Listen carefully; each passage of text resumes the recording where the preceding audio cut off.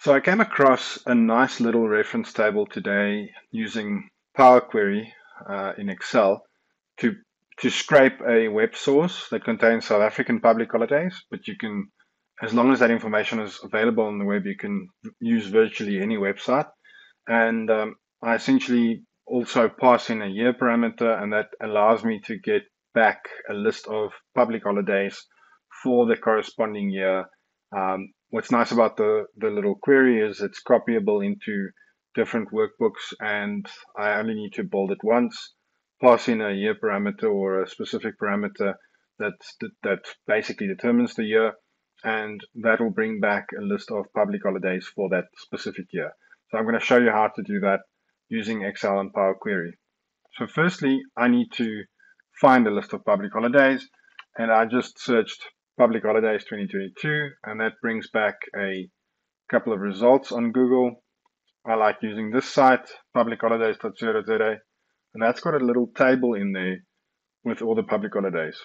Now I can go and copy this into Excel, but that would mean I need to do that every time I want to use it. And it might also cause me to have to do a bit of transformation on this. Power Query does all that for me. If I go to data, the data tab, I can click on from web, so get data from web, and that will bring up a little URL box, and I can click on OK. Then next up, I want to determine how I want to access the content, and in this case I want to do it anonymously, but that also allows me to connect to web APIs, etc., or even organizational accounts if you want to connect to intranets. So I'm just going to click on connect, and that'll connect to the website itself. The document is an HTML sort of header, but table 0 contains exactly the information that I need. Because I need to do some transformation on this, I want to go into transform data, and that will open up the Power Query window. Once I'm in the Power Query window, I want to fix this date, but firstly I want to just remove the last row. So I'm just going to say remove bottom rows, and I want to remove the one row from the bottom. Next up, I want to rebuild this date so that it includes the actual year, and I want to make sure that this is an actual date once it passes back into Excel. So I'm going to add a column, a custom column, and I'm going to call it full date for now. I'm going to pass in the date parameter, and then I'm also going to add a little year to this. Click on OK, and that rebuilds the full date for me. I can reorder the columns, and I can drop this column by clicking on remove, or right-clicking and clicking on remove. Next up, I can change this type into a date, and I can change the name of this back to date, and I can also rename this query into holidays. That should do it. So next up, I can just go and close and load that to Excel, and I want to pass it as a table into the existing workbook, maybe over there, because I just want to allow some space for an input for the year. That will run the query, extract the information from the website, and bring back the result. That's perfect. So next up, I want to put in a little year parameter, and for this year parameter, I want to make it so that it looks like an input cell, and that would be ready. Now I want to change the look and feel of this table a little bit to fit in with the look and feel of the actual input cell.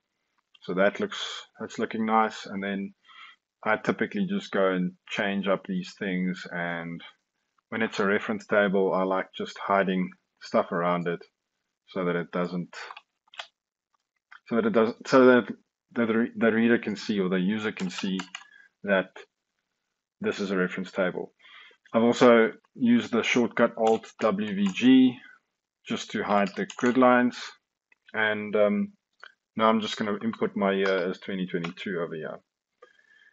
For this, I want to also rename this to a named range called year, and I can then go back into my Power Query, and now I need to read that named range as value and replace that into this little model. I can right click on the query and go into the advanced stuff, and you can see each one of the steps will be written out as a step.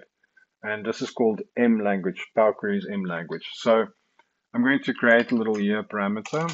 And for that, I'm going to use something that I never remember off by heart. So I always need to go back and Google it. So how do you Google it? You can literally go and Google how to reference a named range in Power Query. And that gives you this exact information. You can go and copy that and you can paste it just inside here, and you can go and make that one line of data like this. So just to unpack what that does is it takes the current workbook in Excel, it gets a name called, in this case here, because that's the name we gave to the named range. It gets the content from that, from the first value. So the first row is referenced as a 0 because it's an array. And then the first column. So you can actually pass back a whole array of information and actually tell Excel which row and column to reference, and that will assign that to the year. I also want to make sure that that is a number that is converted to text. So I can just go number and then, Number.ToText. And I've just put a little space or two there just so that it doesn't remove the Excel part. If it's directly next to it, the IntelliSense sometimes removes the Excel part, and then I'll just wrap that in columns like that, or in brackets like that. I then want to make sure that my URL contains that date, so I'm going to go and put 2 inverted commas, 2 ampersands, and in between that I want to put in that year parameter that I've just created. So you could put some spaces in there as well just to make it easier to read. And then I also want to do the same where I've added the year to this date. And that, if I've done it correctly, should work for us, hopefully. And that seems to have worked.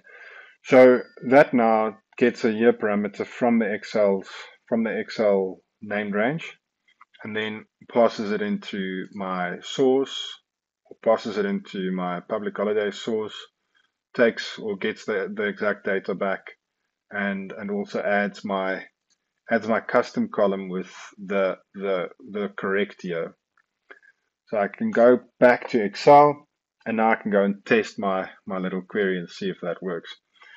One thing that I see that just happened is tables tend to, when they refresh, they tend to auto fit the columns. So I like just going into table design and unticking this. That's my preference. Maybe it's not yours, so that I can expand these columns as I please, and ultimately they won't auto fit on refresh. So now I can change this to 2021, for instance, and if I refresh this, it will bring back 2021. You can see all the dates are 2021. And if I change this to 2020, then it does the same thing. So that's a nifty little model that I can now go and use. It's copyable. You can actually go and copy a query across. You can copy the sheet across, or you can just have a little reference sheet in there. And you can always use this reference sheet in any model that you need holidays for. So yeah, I can change this back to 2022, and there I've got all my holidays for this specific year. If you like this video, please like, subscribe, comment, and I'm also going to leave a little Google form at the bottom of this video. If you have any ideas for me for upcoming content, if there's anything that you want me to cover, please let me know in the comments or in the Google form, and I'd be happy to cover those topics. Have a good one. Thanks.